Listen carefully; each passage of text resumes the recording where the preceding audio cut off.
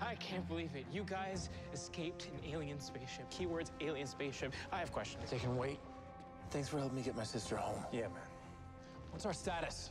Nothing, since the Dominators paid their little visit to mess with our heads.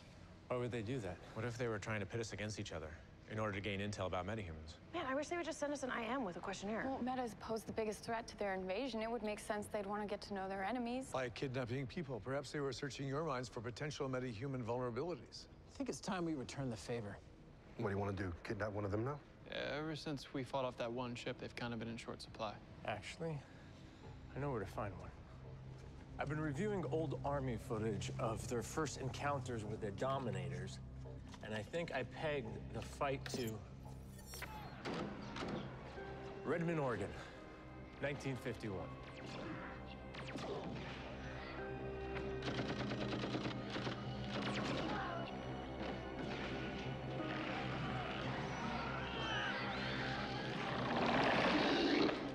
You're suggesting we travel to 1951, abduct a Dominator, and interrogate it to determine their intentions. They kidnapped us. Seems fair. Time travel. I'm definitely in. Okay, hold on. Professor Stein and Caitlin have been talking about a way to take down the Dominators. They could probably use your help. Pass. Yeah, I mean, I'm with him, mostly because I just don't want to lose my geek cred, but time travel. I could take a Mayan, Mick. Do it. Okay. Yeah. And the new president called, which would be cool under different circumstances, but she wants to meet with us. Let's bring Ray and Sarah's back up. What about me? I can do backup. I'll talk to you for a second.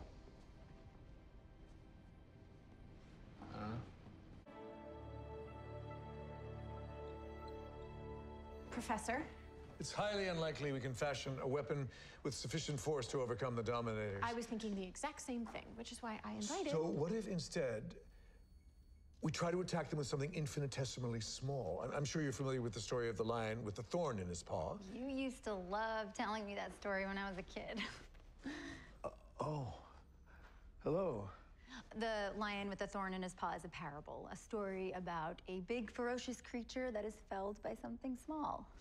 So, what do you need help with? I'm afraid it's classified.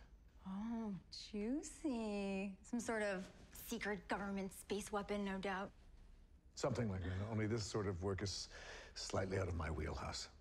Yeah, if only you knew someone with a PhD in nanotechnology. Unfortunately, Raymond's busy working on other things. I was talking about me.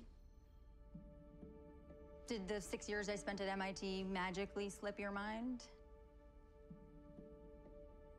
Of course not. I'm just preoccupied with my work, that's all.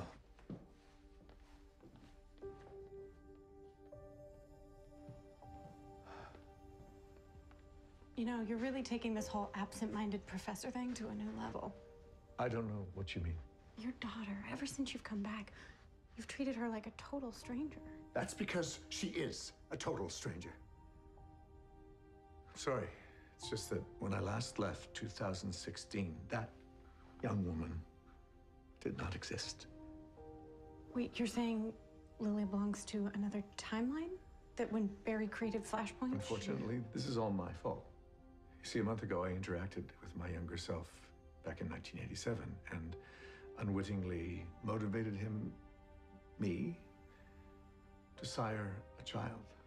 So it's because of my carelessness that this time aberration exists. She is not an aberration. She is brilliant and funny and a lot like you, just a little less uptight. Please stop talking about her like this. She is not a real person. She is a real person. She's your daughter. Wait, when we finish fighting the Dominators, you're gonna go back in time and erase her? No. I'm going to restore the timeline. Unlike your friend Barry, I have the luxury of fixing my mistakes.